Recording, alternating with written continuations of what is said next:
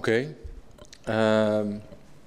Well, welcome for those who, after a big conference with having had so much input already at this IEPA meeting, I'm glad that that you came and that you are willing to stay here and learn more about the oxidative stress in early psychosis instead of being in Milan and where the sun is shining currently.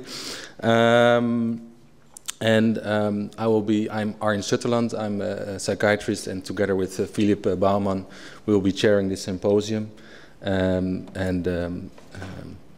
would like to thank the organizers of the IEPA meeting for having organized such an inspiring meeting and for the opportunity to present our findings here. We try to organize a translational symposium, both giving you some fundamental knowledge about oxidative stress, as well as how this turns out or works in the clinical practice.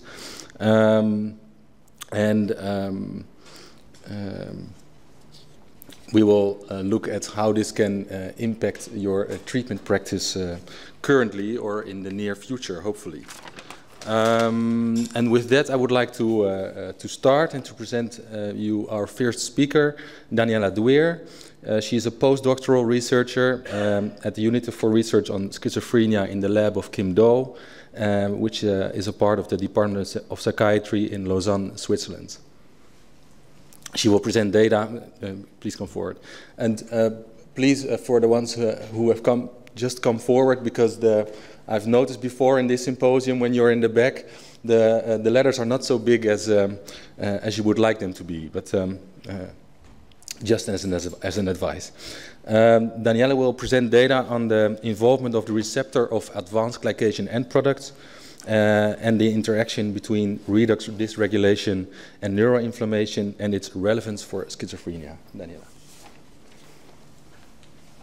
So thank you very much.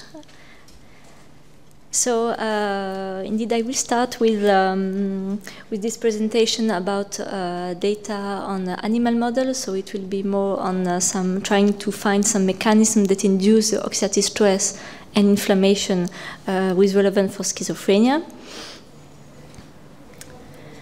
So it is in the laboratory of Professor Kim Do. We are working on the hypothesis that some environmental factors, on one hand, will interact with some genetic vulnerability to induce some impairments on systems such as the dopaminergic system, the glutamatergic system through NMDA receptor hypofunction, will induce also redox imbalance and increase inflammation. And all these systems together converge actually to induce increased oxidative stress. This oxidative stress in turn can affect, on one hand, macrocircuits, so the network inside one brain regions in which parvalbumin interneurons are highly involved, but also macrocircuits, which are the connectivity between different brain regions, in which myelin and oligodendrocytes are mainly involved. And these two circuits impairments will lead to integration and connectivity deficits that are observed in the schizophrenia patients, and this may lead to symptoms and dimension of this disease. And one important aspect to keep in mind is the developmental aspects. Indeed, this interaction and these impairments occurring at some critical time point of the development will affect different aspects of these circuits. So today I will discuss the interaction between redox and inflammation and how they affect the macrocircuits. And later you will have the presentation of Dr. Philip Bouwman that will discuss this and regarding also these systems, but in humans. So first, what is the general consequences of a redox dysregulation, and what is a redox dysregulation? This would be actually the balance between the antioxidants on one hand and the pro-oxidants on the other hand. And actually, when you have too much pro-oxidants, this will lead to macromolecules damage, so such as oxidative damage to lipids, proteins, and DNA. But when we have a slight increase of pro-oxidants, this is actually needed for neurotransmission, proliferation, and differentiation. Therefore, the redox balance must be tightly regulated in order to have this, proper functioning of cells. And in schizophrenia, one main antioxidant that has been shown to be involved in the pathophysiology is the glutathione. This tripeptide is a redox regulator and antioxidant that will scavenge reactive oxygen species to protect the cells, but is also involved in the regulation of some proteins functions. And in schizophrenia, glutathione levels have been shown to be decreased in the brain, in some brain regions such as prefrontal cortex and cerebrospinal fluid. And also a genetic vulnerability in a polymorphism in the key synthesizing gene for glutathione has been shown to be associated with the disease, inducing a decreased glutathione synthesis in patients bearing this polymorphism. And on the other hand, as I mentioned before, inflammation is also been involved in schizophrenia, and there are evidences showing that inflammatory mediators are increased in brain, blood, and CSF, and also microglia and astrocytes are more activated in the brain of these patients. So the consequence of this redox imbalance and pro-inflammatory status, this may affect the parvalbumin fast-spiking GABAergic interneurons, which are cells that are very sensitive, especially to oxidative stress. And these cells are very important in maintaining in the network of the excitatory neurons. As you can see here, this excitatory pyramidal neurons will activate the PV interneurons that will inhibit this neuron. And these circuits will induce oscillation in the gamma frequency, and that are very important for the network. And in schizophrenia, it has been shown that PV, but also the perineuronal net, which is an extracellular matrix enwrapping the PV interneurons, are decreased in patients. The gamma oscillation has been shown to be altered also. And the NMDA hypofunction has been shown on the parvalbumin interneurons. And these together may lead to some cognitive deficits that are observed in schizophrenia. So now, what is the link between redox dysregulation and neuroinflammation? Because it is known that the ROS can induce the activation of inflammatory cells, such as microglia and astrocytes. And then, when these cells are activated, they can induce a secretion of ROS. So it is known that these two processes are interacting, but the precise mechanism how this interaction occurs is not really well understood. And so in this work, we are proposing that this receptor for advanced glycation end product, which is a receptor on the membrane of some cells, may be the candidate that induces this interaction. So why this RAGE? On one hand, the ligand that bind the RAGE are produced when there is oxidative stress. This is this advanced glycation end product that will be discussed right after by Professor Sutherland. And then another type of ligands that activate RAGE are also produced when there is inflammation. They are secreted by astrocytes. And when this receptor is activated, it will induce both inflammation through NF-κB activation, but also oxidative stress through NADPH oxidase activation. And in schizophrenia, there are not a lot of evidences yet, but some studies shown that the ligand S100-beta and RAGE are increased in serum of schizophrenia patients, as well as this ligand age.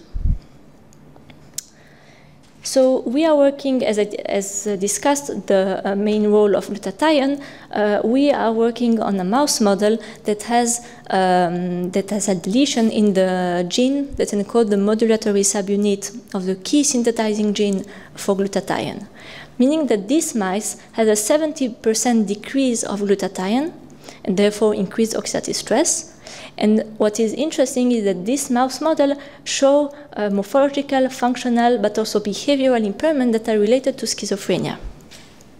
And we looked at different periods of the development for neuroinflammation and rage pathway.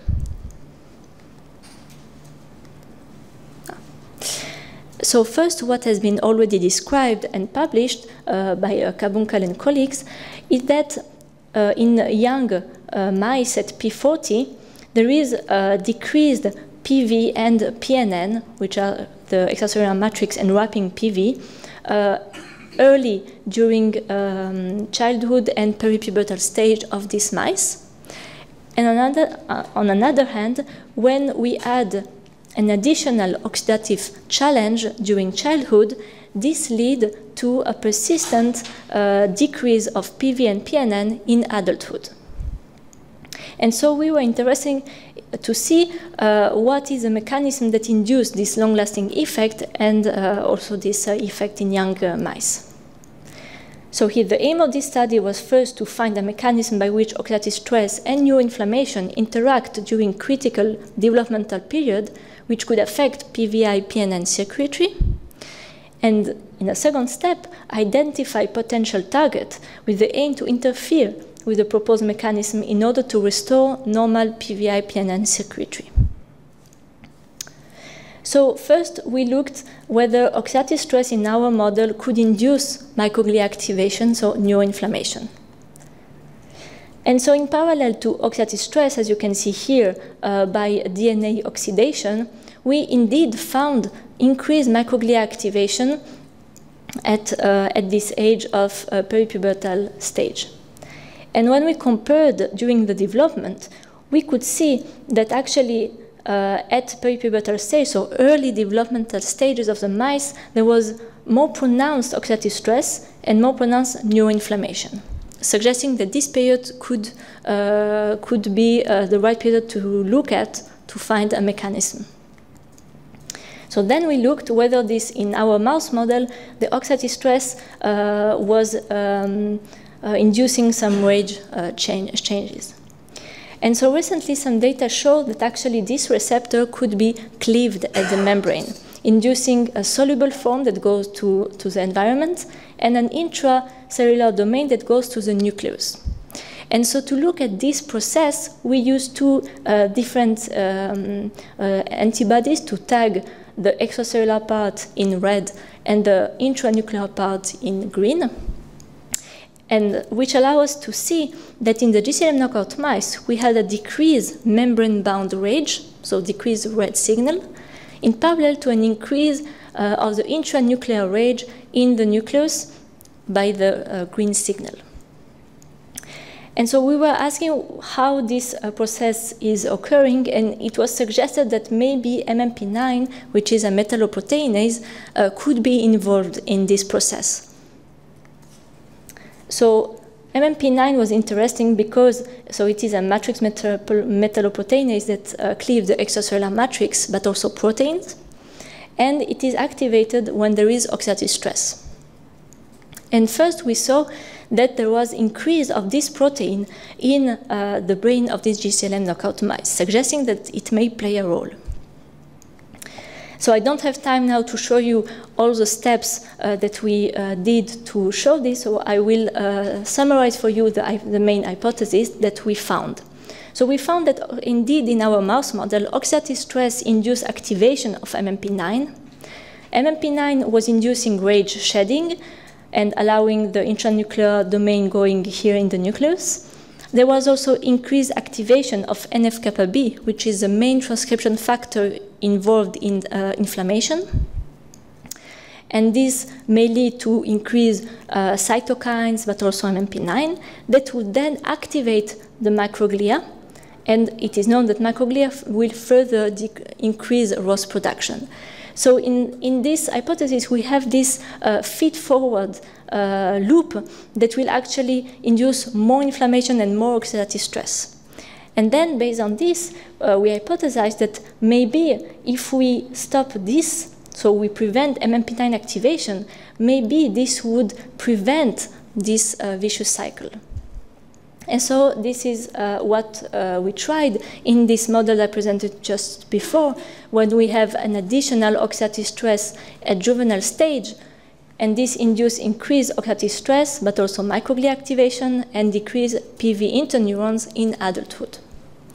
So in this model, we ask whether the inhibition of RAGE MMP9 pathway at peripubertal stage could prevent the persistent increase in oxidative stress and microglia activation, and this would allow a rescue of the PVI maturation impairments observed in these mice. So this is a protocol that we did, this additional oxidative challenge in young mice, and right after, we treated the mice with an MMP9 specific inhibitor. And then we waited until adulthood. And what we could observe that, as you can see here, the increased oxidative stress and microglia activation in adult GCLM knockout mice, this was prevented by this MMP9 inhibitor. Then we moved for PV interneurons, and what you can see here, the decrease of PV and decrease of PNN could also be reversed by this MMP9 inhibitor, so treated after the challenge. So if we now think for translation, here in the animal model, we saw that we have a redox dysregulation so through glutathione deficit that lead to this MMP9 RAGE pathway activation that lead to a persistent oxidative and microglia activation, and this lead to PVI maturation impairments. Now, if we try to translate this for humans, it is known that redox dysregulation may be involved in the pathophysiology of schizophrenia. Now, MMP9 and RAGE, there are some evidences that they are increased in patients, and also some polymorphism exists that are associated with schizophrenia. But now the idea would be to see whether this induce the PVI and PNN deficit that is also observed in patients. So this would be, of course, the next step. So to summarize the main findings, we identify a mechanism by which oxidative stress and inflammation interact and induce PVI and PNN maturation deficits. This would maybe a novel drug target for treatment and prevention. And this RAGE MMP9 pathway could be also a potential mechanism-based biomarker for early detection of the disease. So I would like to thank Professor Kim Do, with whom I'm working now, and also all the clinicians with whom we are collaborating in order to make this translation to humans. And thank you for your attention.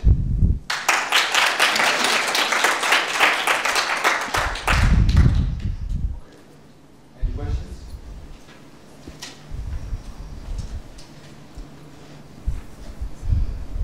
Everybody is clear of the range.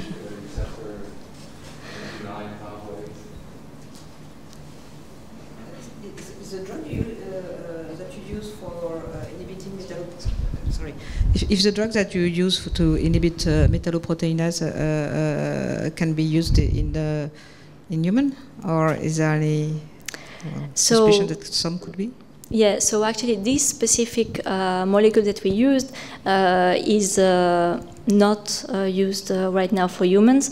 The main problem, even if we try to see for a derivative or something, the main problem is that MMP9 is involved in a lot of other processes. And of course, when you give it, it will act peripherally, but also in the brain. And especially, it is really involved in synaptic pruning, in dendritic morphology. So if we think to treat early, so during the adolescence, this is really the period where this maturation of synapses occur.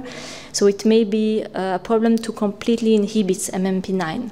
But this is why we are now thinking of maybe more try to modulate MMP9, for example, through antioxidant. So this is a talk that was just before, that maybe antioxidants may act through MMP9 inhibition, and this would be more modulation than a complete inhibition.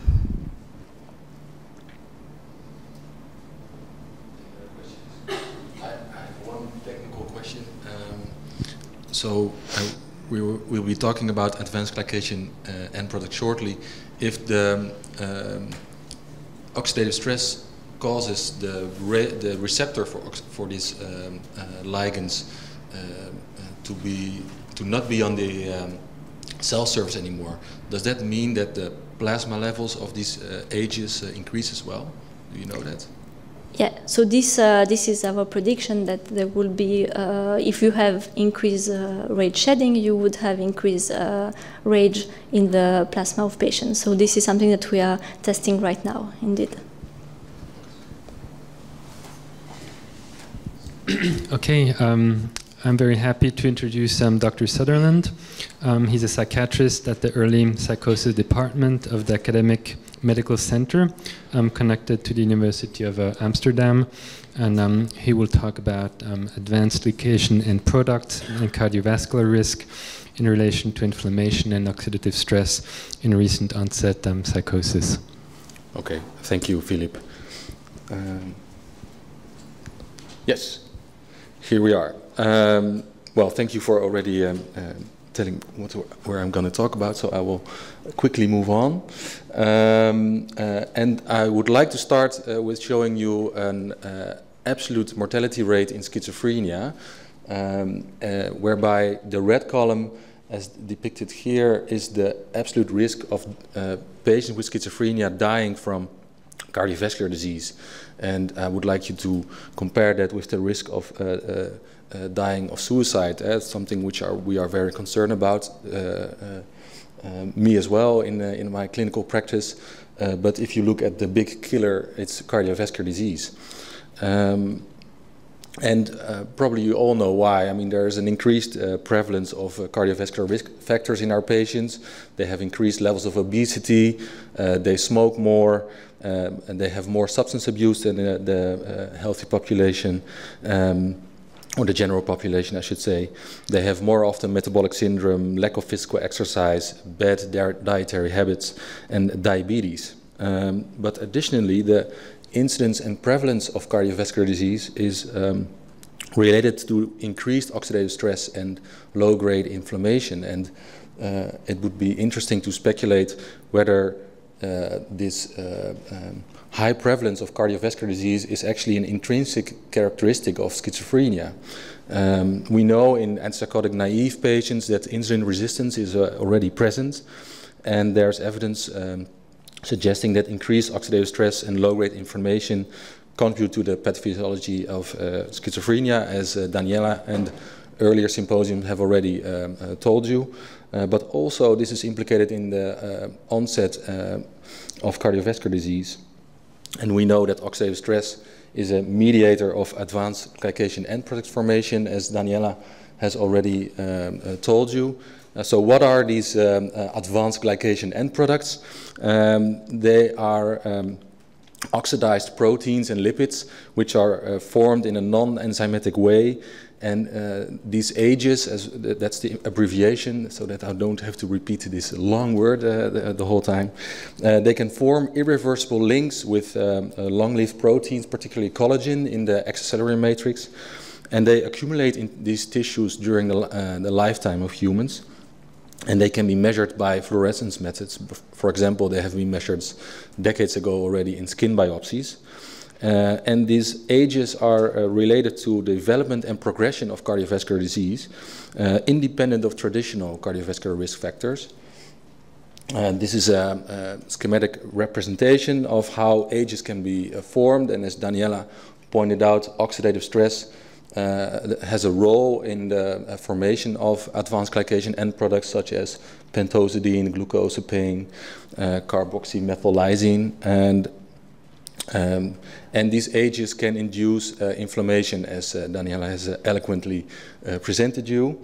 And ages can now be measured non-invasively in humans just by putting your forearm on this device, which they call the age reader, a very smart name, I think. And this age accumulation corresponds with plasma levels of ages. And there has already been one study in France of Youssef Kouirat, who looked at this skin age measurement in chronic schizophrenia patients and compared that to age and gender match controls, and it was increased. And this is how ages accumulate normally in the healthy validation cohort. And when your age level is high, you have an increased risk of developing cardiovascular disease. And this is this has been developed in the diabetes field and cardiology field.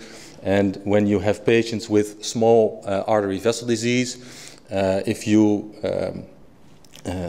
they have followed up for 5 years patients with small artery vessel disease, about 250 patients, and they divided them in 3 groups. And the one with the worst, so the highest skin ages, had the worst outcome. They had the biggest chance of developing major adverse cardiovascular events compared to the group depicted in green with the lowest age measurement. And interestingly, in the diabetes field, they have looked at development of brain atrophy, so decreased gray matter volume, because they know in the diabetes field that this is a risk when you have diabetes for a long time. And they showed that indeed the skin ages were significantly associated with lower gray matter volume as well as with cognitive impairment, independent of other risk factors which are known to be a factor in this development. So our objective was to investigate the level of ages in recent onset psychosis patients and to examine the relationship with traditional cardiovascular risk factors as well as with demographic factors and clinical variables. And we included patients of 18 years and older who had a recent onset psychosis in the schizophrenia spectrum, and we excluded patients with severe neurological disease or severe kidney failure, of which we had none, but this increases your age level. And we had 2 control groups. One was the validation cohort, where we received individual patient data or subject data with data on age, gender, and smoking status. And we collected our own control cohort consisting of healthy medicine students at the University of Amsterdam who were not using psychotropic drugs, including no methylphenidate, which is an increasing problem with students, I should say, no psychiatric disorder or family history of psychotic disorder. And we performed multiple regression analysis, bootstrapping to have a normal distribution, and when you do bootstrapping, you have to do a bias accelerated confidence interval to make sure that you have the right outcomes. And we looked at the skin ages in patients versus the validation cohort, and we looked within the patients whether the ages correlated with the confounders that we assessed, and then we corrected for that in the medicine student cohort. So these are the results. We included 111 patients, and in less than 80% we were able to measure the skin ages. The ones where we didn't get a measurement was because their skin color was too dark. So that was in Holland mainly Suriname and Ghanese patients, but patients from Morocco or Turkey we were able to measure them. And as you can see, they were predominantly male. They had an age of average 26 years, and half of them was Caucasian. And their average duration of disease was 2 years, and they had been prescribed antipsychotics on average 1.5 years before inclusion. And this is how the skin ages do against the validation cohort. So as you can see, the ages in patients are increased. And when you control for age, gender, and smoking habits, it was significantly increased by 15% on average in our patients. And when you compare that to the average accumulation of ages per year, this corresponds to an aging of more than 10 years. So already in this early cohort, they had an increased age level. So when we looked within our patient group, how this age measurement correlated with the factors, of course, we saw it correlated with age, that you would expect that, that's what the theory is. It also correlated with male gender, with ethnicity, which is a very interesting thing because we know that ethnic minorities have an increased incidence of psychosis. But it also correlated with premature cardiovascular disease in the family history of patients. It was not a very strong correlation, but significant enough to mention.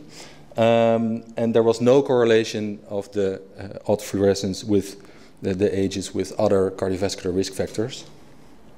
So then we went on to compare them with our healthy medicine student cohort. And as you can see in the graph, it was also in this cohort, the patients had a significantly higher skin ages level, whereby we also controlled for ethnicity. Unfortunately, we didn't ask in the medicine students whether they had a family history of cardiovascular disease, so we were not able to control for that, but we don't think it has a large effect on the results. And when we looked at clinical variables in our patients group, that's the last part of my results, we saw a correlation with duration of illness, even in this early cohort, as well as with duration of antipsychotic use and cumulative exposure to antipsychotics. So when you convert all the antipsychotics to chlorpromazine equivalents and you look at how much, what the dosage was times how long they were using it, there was a significant relationship with age accumulation. So this is an interesting thing, and we know that antipsychotics can have an adverse effect on the levels of oxidative stress. So I think we have to be wary of that. So to conclude, age accumulation is already elevated at the early stages of schizophrenia.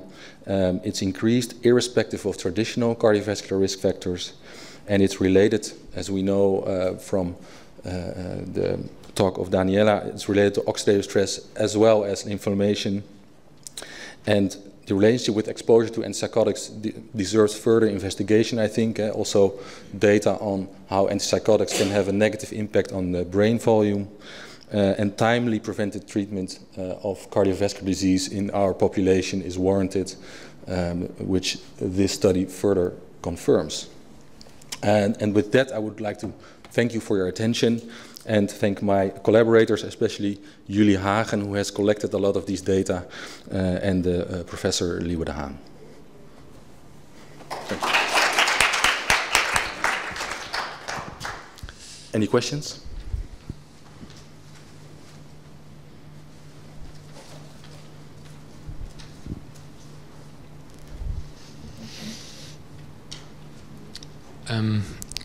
Maybe more clinical. What was your definition of early psychosis? Or yeah, we included only patients who had an illness duration of less than 5 years.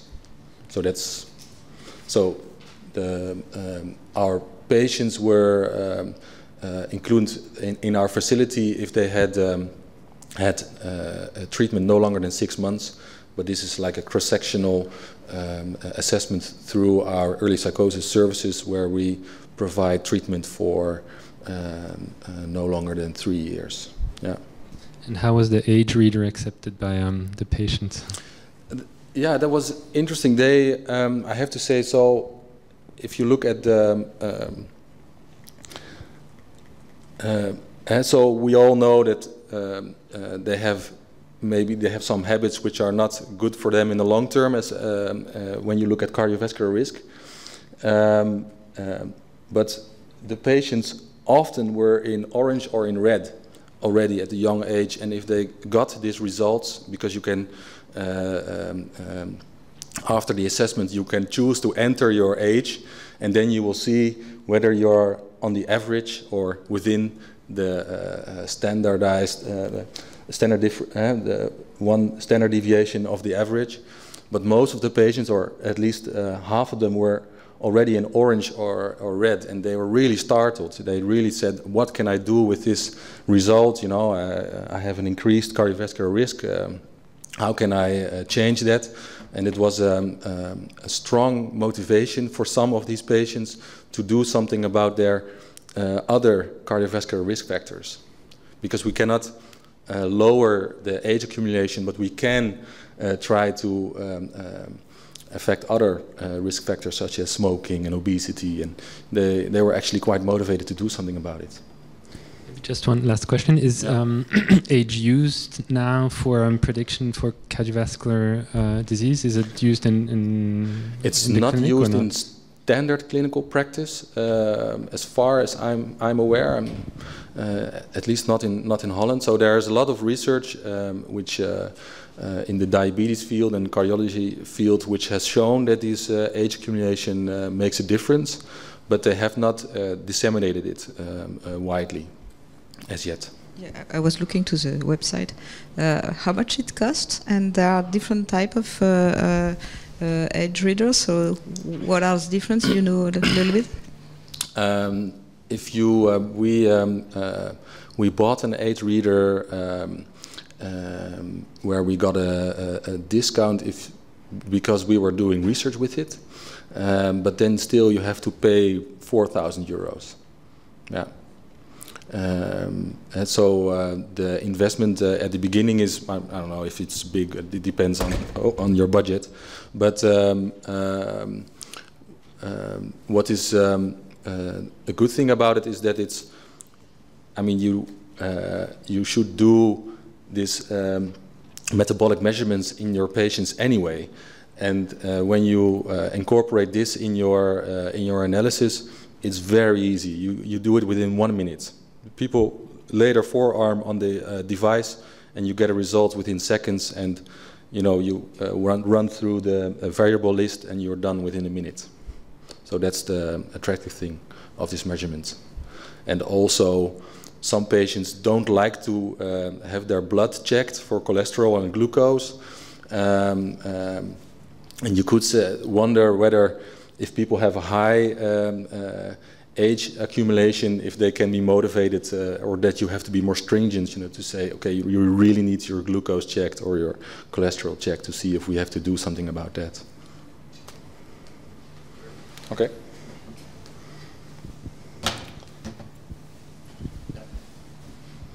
Okay, then I think it's time to move on to our next speaker. I would like to introduce Marie-Odile Krebs, who works as a psychiatrist at the University of Paris and in the Hospital Sainte-Anne. And she will present very intriguing data on the methylation changes that happen during conversion to psychosis, and which will deepen some information we heard already earlier today about axonal guidance. It was all a bit new material for me, but if I understood it correctly, you will tell something about that as well, apart from oxidative stress.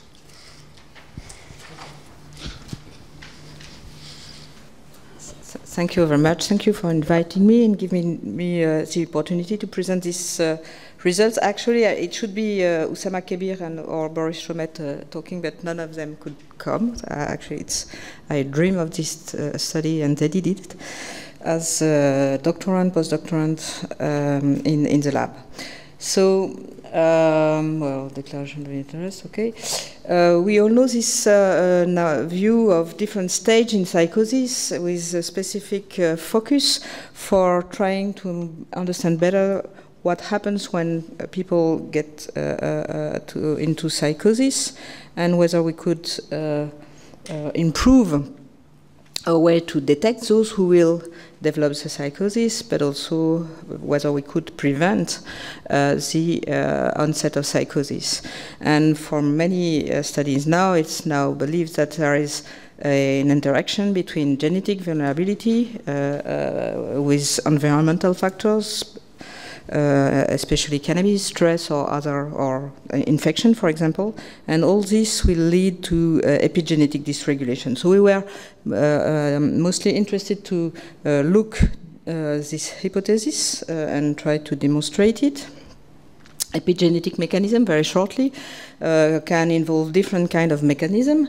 The first one is modification of histone, acetylation or methylation, but you will have also regulations through microRNA, and we were mostly interested in the methylation of DNA on the CpG site. When you want to study prediction of psychosis, usually you compare those patients with at-risk mental state, so attenuated psychosis, or ultra-high-risk patients to you compare at baseline those ultra-high-risk who convert to psychosis to at-risk mental state who will not convert to psychosis. That's the way to try to find some biomarkers who could predict the onset of psychosis. What we did here was rather to study and get information about the process ongoing during the transition to psychosis. So we actually compare before and after psychosis onset and before and after, non-conversion to psychosis. Okay, so this was done in a large study. Now we finished recently the enrollment of patients.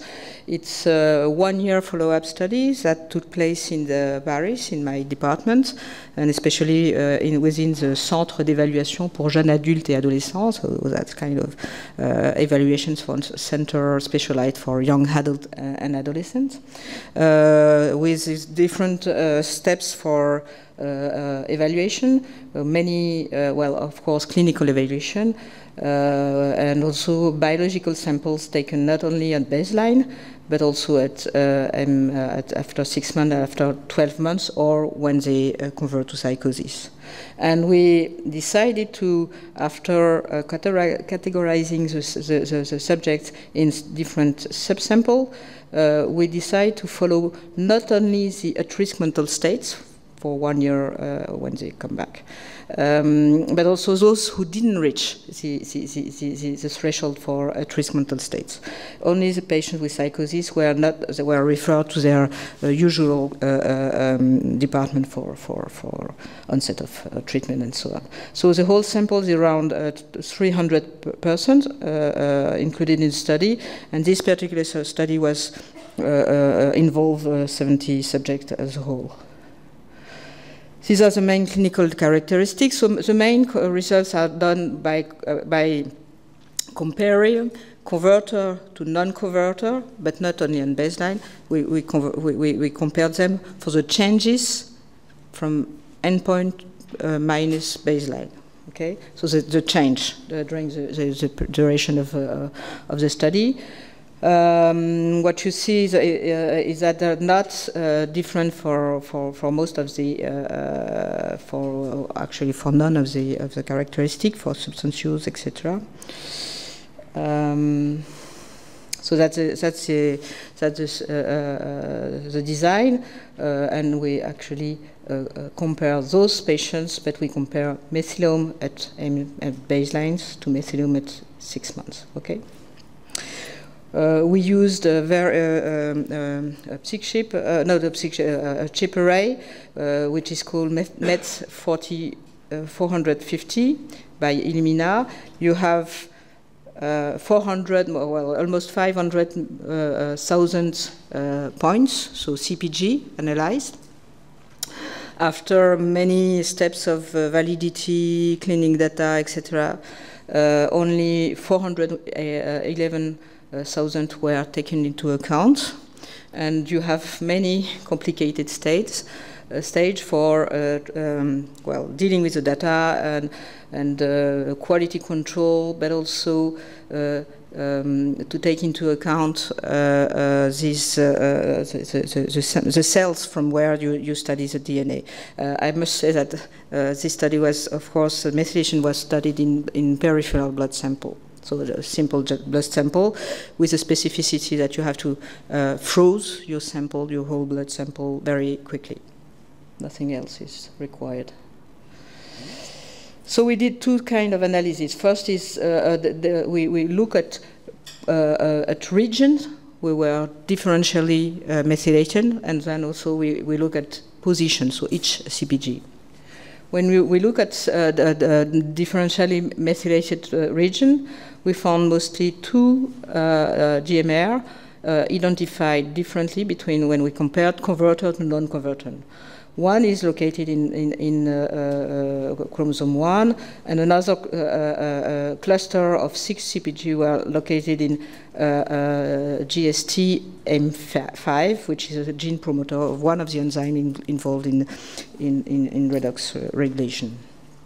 These were time stable. In the analysis, we had gender and time as cofactor.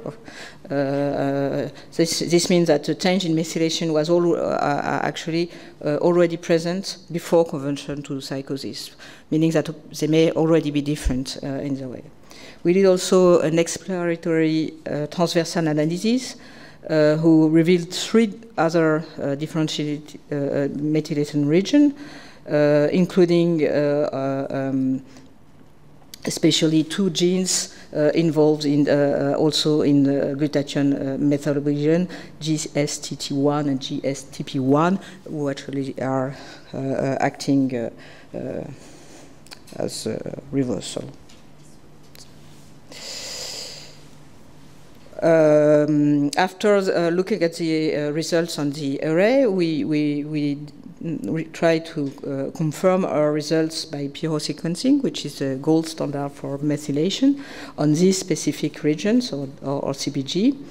And as you see that we confirm this different place, and other CpG were also different, additional CpG in this specific gene GST-M5. So we confirm the difference between converter and non-converter. So after that, we look at the different positions. So that's a Manhattan plot for all the points. As you see here, this is the significance level threshold. None, of course, it's a small sample, so none were actually positive. But we look at the 100 best top results, as it can be done usually when you deal with those kind of results. So we select this 100 best, most significant, most close to significance, and then we conduct a classification, so data-driven classification. And you see here are the converter, and here are the non-converter. And when it's red, it's decrease of methylation. When it's green, it's an increase of methylation. As you see visually, there are some kind of difference. Of course, we cannot have a clear picture through this, so we conduct analysis of these top results using different algorithms to see whether these were overrepresented in some specific pathway. So we found mostly 2 pathways involved in this change in methylation through conversion to psychosis. One is axon guidance with neuropilin-1 or CHL1 or ephrin A3, which are actually genes who have already been involved in schizophrenia or neuroplasticity. And also other novel representation in the pathway of interleukin 17 signaling pathway, including AKT1, who has been involved in schizophrenia, but also in the as moderating the influence of cannabis in schizophrenia.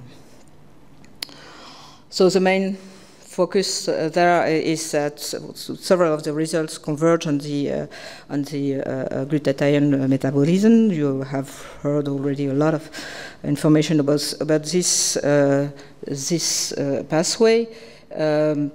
GST-M5 is the most prevalent enzyme of this pathway expressed in the brain.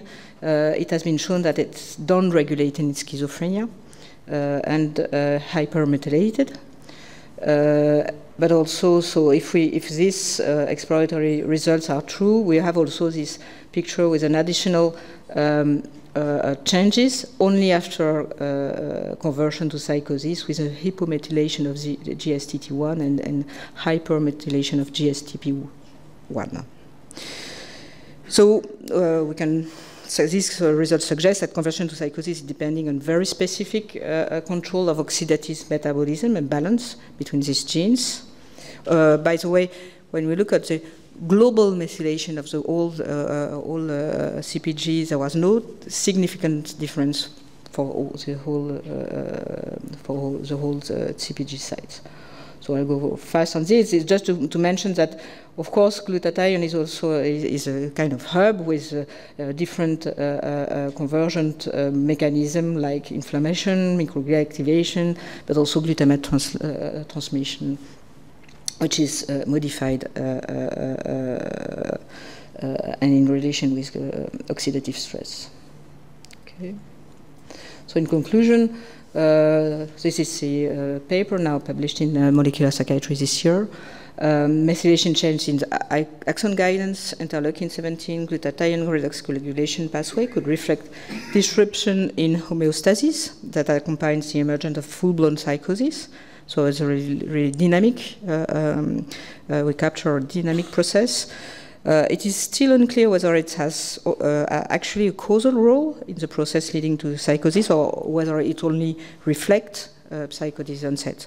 We have checked, well, the sample is small, of course, but we have tried to check for the influence of onset of medication, and there was no difference. And we also checked for cannabis changes, cannabis onset or cannabis withdrawal, and there was no difference in the results. So if true, these results open new perspective for something new, which will be the phase-specific treatment rather than something only in relation to psychosis or schizophrenia.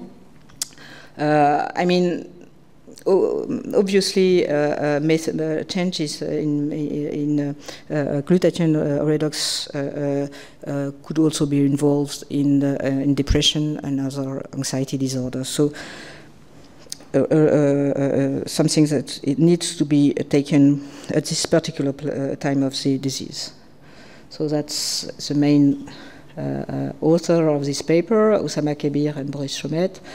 Oussama is still with us and will be very open to help anybody with scripts for methylation analysis. Boris Chomet is going to Montreal for a postdoc.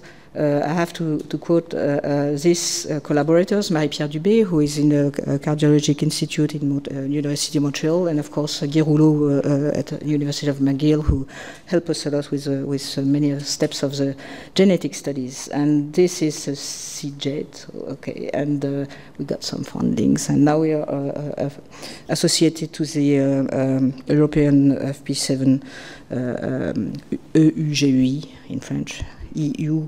GEI. Okay. Thanks for your attention. Okay, thank you. Very interesting data. Does anybody have a question?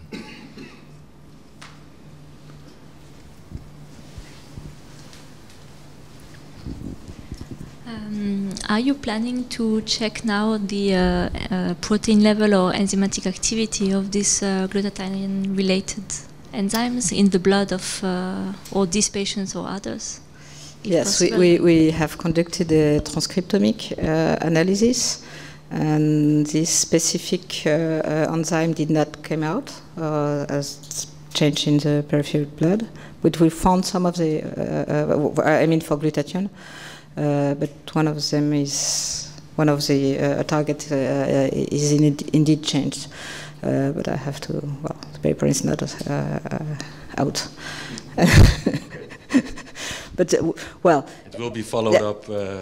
Yeah, of course, and it's really important. But it's really important also to have this metabolic analysis the same way. We would like to, you know, I'm convinced that there are a lot of heterogeneity in our patients, and depending on individual characteristics, but also to their exposure to different environments. So we need to cross as many as omic possible, so to have a clear picture. Because if we do that in another samples with other patients, it will be very difficult. Yeah. But now we have to of course, to have more confirmation, larger samples, and so on. So, if I understand correctly, when you have these methylation changes, something occurred during your lifetime that will change the enzyme activity, increase your oxidative stress in these patients, or change the exon guidance. Is there, from other studies, any indication what type of triggers can be involved? We had an earlier symposium on childhood trauma. I wonder if that has an influence on these methylation patterns. Do you know anything about that? Well, yes, at least in animals. I'm not sure that it has been done in patients, but in animals you have methylation change, and cannabis also change the profile of methylation in a number of positions. It has even been shown that it can be transmitted to the next generation for stress and for cannabis. So yes, you could have some pre-morbid changes in methylation that will makes you more prone to transition to psychosis. But in the same way, we found these changes during transition which could be actually well, more in relation to the process ongoing during transition. Going into transition. Yeah. Right. Okay. Any other questions? Okay, thank you very much. Okay, and as our last speaker, I would like to introduce Philip Baumann, who is a psychiatrist working at the Treatment and Early Intervention in Psychosis program, also known as TIP, and at the Center of Psychiatric Neurosciences in Lausanne. And he will present very interesting translational work looking at the relation between brain circuit functioning and oxidative stress measures in early psychosis. Okay, thank you. So you've seen this figure before from Daniela Dwyer, so where NMDA receptor hypofunction, redox dysregulation, and inflammation are in full interaction and form a hub and converge and generate oxidative stress. And also gene and environment interact and converge on this hub, and then eventually trigger or dysfunction in circuits. I will focus on this pathway. And it's interesting to to note that actually known environmental risk factors for schizophrenia generate transient or long-term oxidative stress at the periphery or centrally in the brain. Evidence for oxidative stress actually, there's several lines of evidence for oxidative stress in schizophrenia, and the evidence can actually be broadly separated in sort of two categories. One which rather looks at the consequence of oxidative stress, and other which have to do with antioxidant defense. Consequence of oxidative stress are, for example, increased lipid peroxidation. Okay, wrong button. And antioxidant defense, for example, glutathione, like you've heard before, or antioxidant enzyme like GPX that I will discuss a bit later in the talk. Earlier work from Kim Do looked at the GCLC gene. You've heard that from Daniela Dwyer before. and they showed actually that there's polymorphism in this gene, and there's a low risk and a high risk genotype. The high risk is the one associated with the disease. And then they looked at glutathione concentration in the fibroblasts. And so high-risk patients actually show lower glutathione content in these fibroblasts when they're challenged with oxidative stress. So that's actually at the periphery. But what about centrally in the brain? And this question was addressed by Li Jingxin from the group of Rolf Grüter. And so she performed MRS, magnetic resonance spectroscopy, in the medial prefrontal cortex to assess glutathione concentration. And again, she compared the low-risk genotype and their high-risk genotype. And so the GCLC high-risk genotype predicted low prefrontal glutathione concentration. Okay, so what has been important for us is to go back and forth between the animal model and the patients. I've discussed in the patients so about the polymorphism in the GCLC gene, and then in the animal model, like Daniela Duer also described, the GCLM knockout mouse, which has 70% decrease in glutathione, and so several phenotypes reminiscent of the disease. So I will actually in this talk discuss two studies.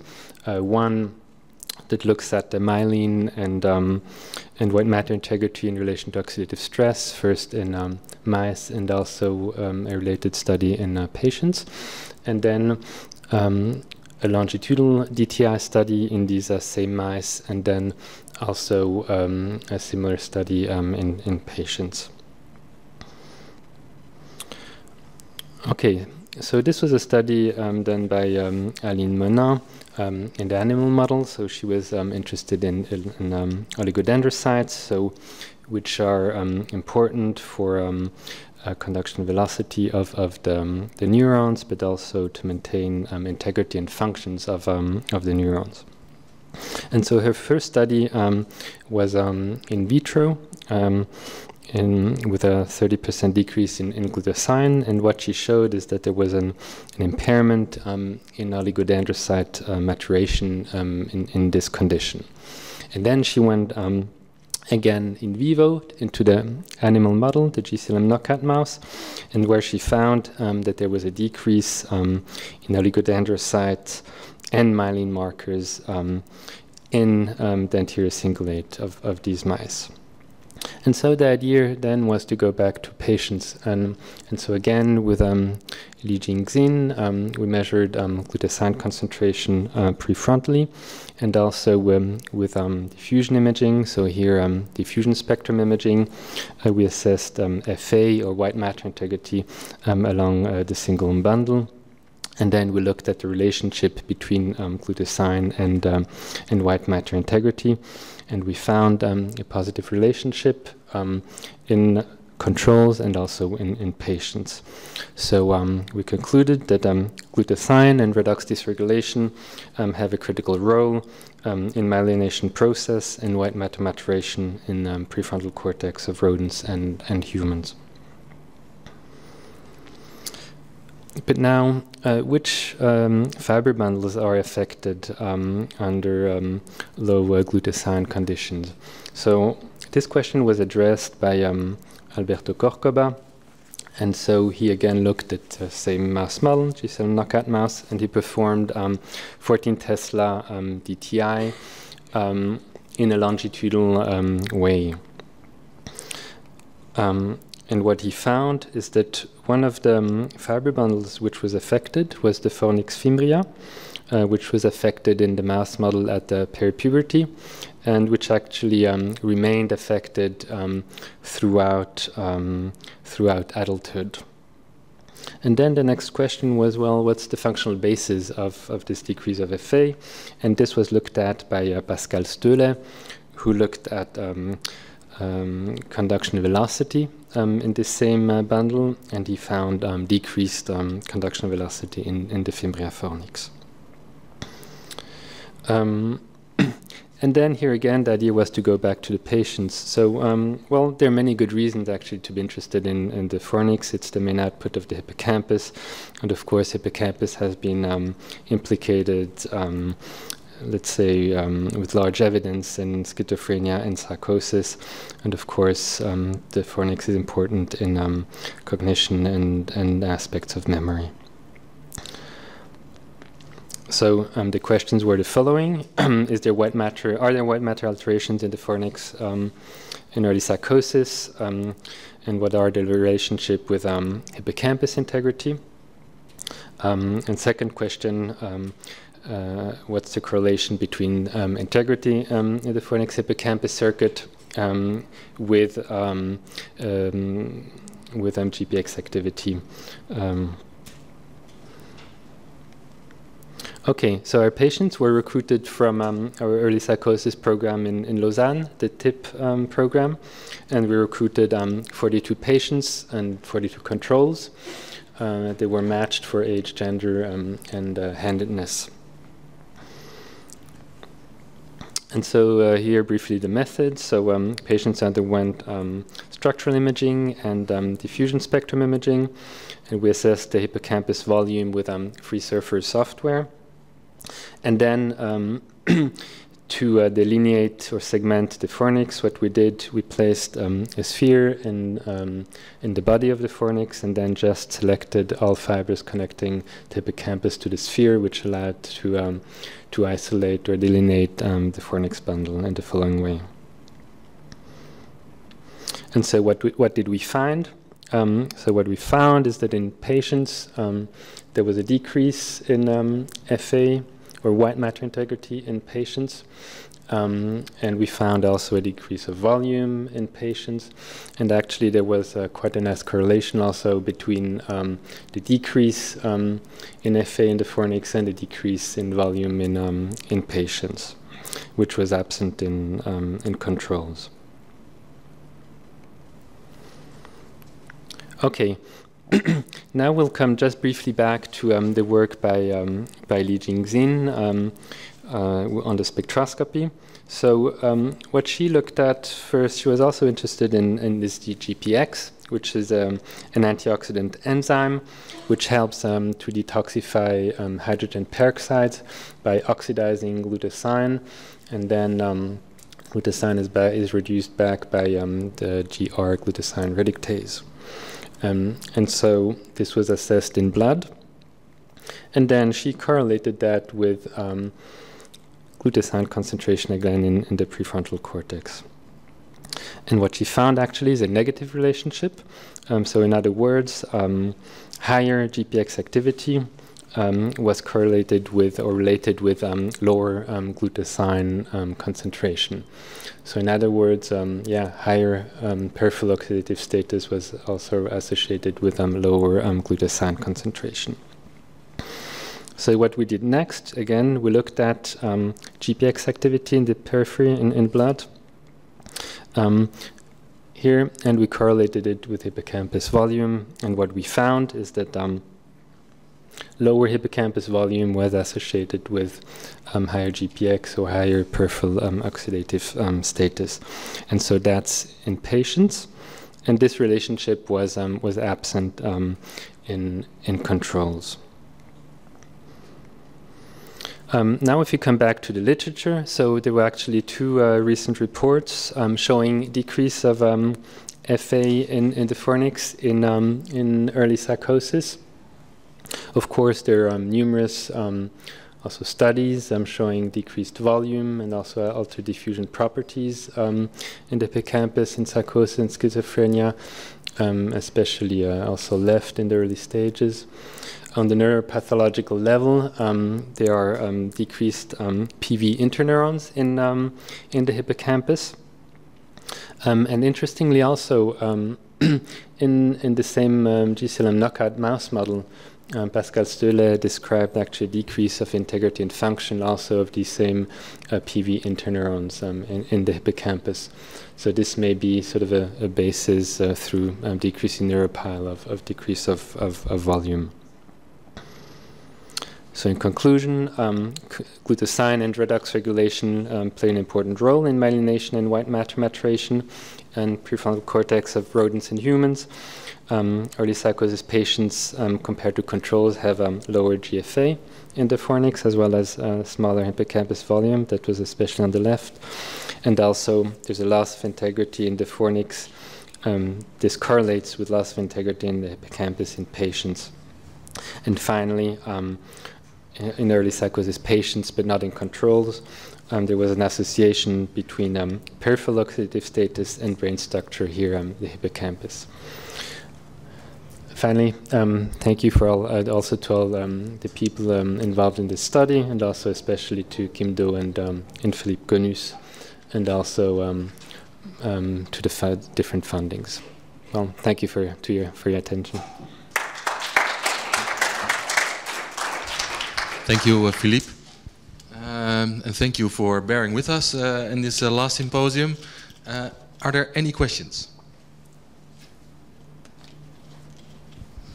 I do have a question because when you look at the oxidative stress, and it seems to be related to the hippocampal volume and the fornix integrity, did you also look at the effect on cognition of this in this model? We haven't really integrated the cognition yet, but we could, yes. We have the matrix battery for some of the patients. Right. Interesting. Very, very interesting. Yeah. Any other questions? Yes?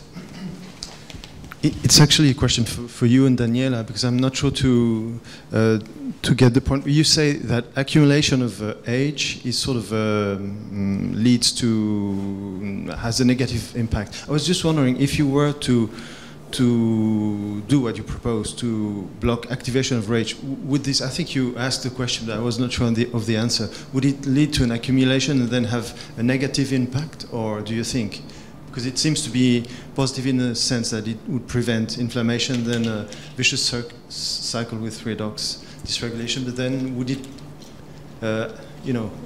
Yeah, I think what Daniela showed is that if the oxidative stress sheds the receptor for ages, so oxidative stress would also in turn increase the plasma levels of ages, so which would further contribute to inflammation and oxidative stress. So, so it will. I think it will actually contribute to the feed-forward circuit. Yeah, and age accumulation could be something that is which shows accumulation of oxidative stress actually during lifetime. And so, of course, you have to correct for other effects. But and when we measure plasma levels of oxidative stress, we know, of course, there is a high variation, and this could be like a longitudinal effect. But we have to, we will delve deeper into that to see whether that's actually an increased oxidative stress during lifetime. Yeah, what we suspect. Yeah. Okay. Yeah. More clinically, is it advised now to measure age? Because what we do usually is to measure waist and all that, and hypertension. Is it now in the guidelines as yet? It's very easy to implement in clinical practice, but it's not. As far as I know, that it's not in the clinical guidelines as yet to measure these as well. I think it would make sense. Yes. Yes. Maybe a question for you. Okay. One last question, and then we will release everybody. Yes. Have you looked at the maybe relationship of age with symptomatology? I mean, you've talked, I think, about the DUP, duration of illness, duration of antipsychotics, and so on. Yeah, we still have to look into the effect of whether they have higher symptoms, or, and we will also look into brain volume changes, whether this age accumulation has a negative effect on that. So there are still a lot of things to be assessed, as you said as well. Yeah. Okay. Okay. Thank you very much.